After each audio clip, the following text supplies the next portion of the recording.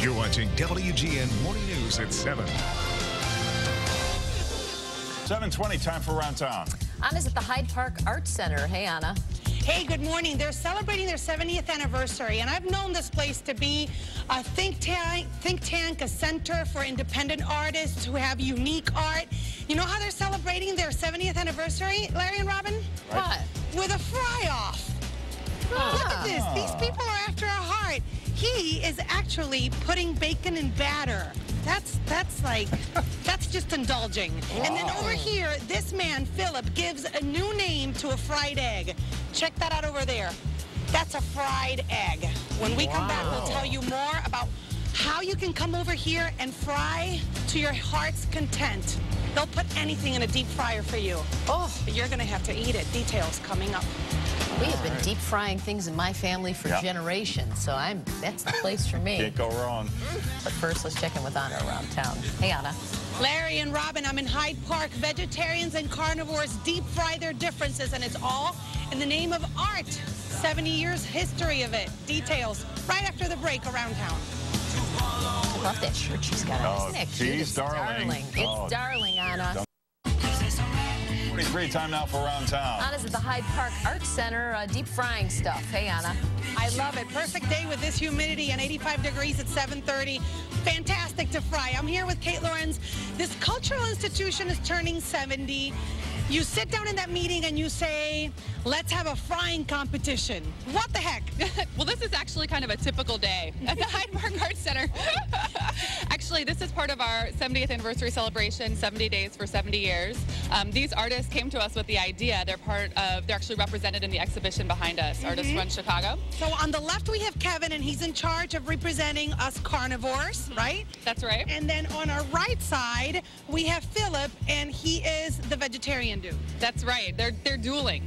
So really everyone can get into it and pick a side. This is Saturday, and so how does it work? Anyone can bring whatever they want to fry? Anyone can show up between 5 and 8 this Saturday, and bring whatever you think will fit in that frying pan, and they fry it, you eat it. It has to be edible. It has to be edible, yes. You can't bring like your lounge chair or anything like that, right? Whatever you're willing to eat. All right, I got to talk to my carnivore man here. Kevin, why in the world would you dip bacon in batter and then fry it?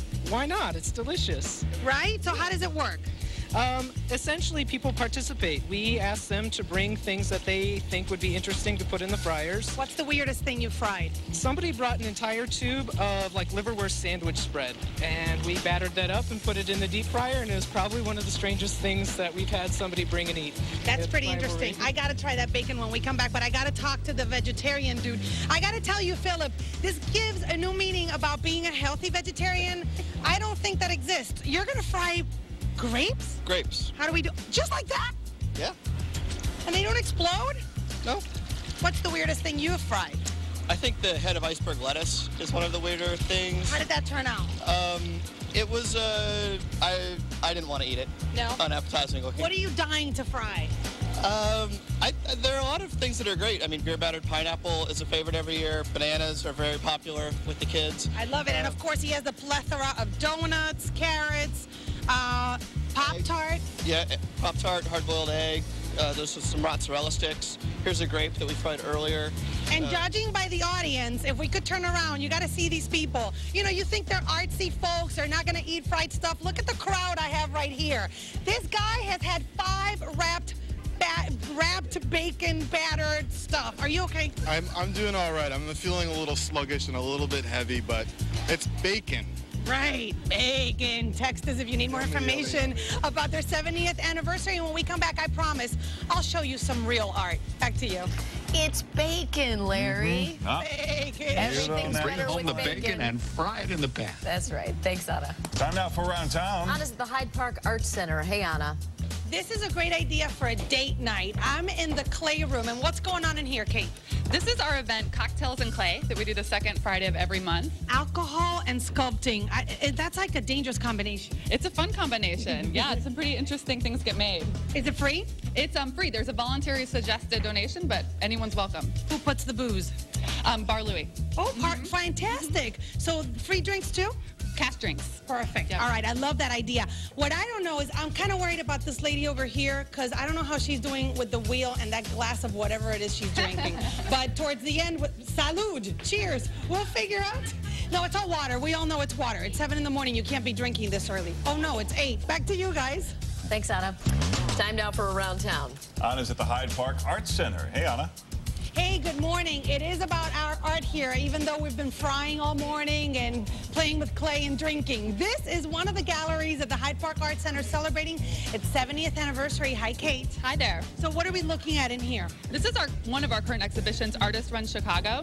It's a representation of about 35 different artist-run galleries and spaces from around the city that we're showcasing here at the center.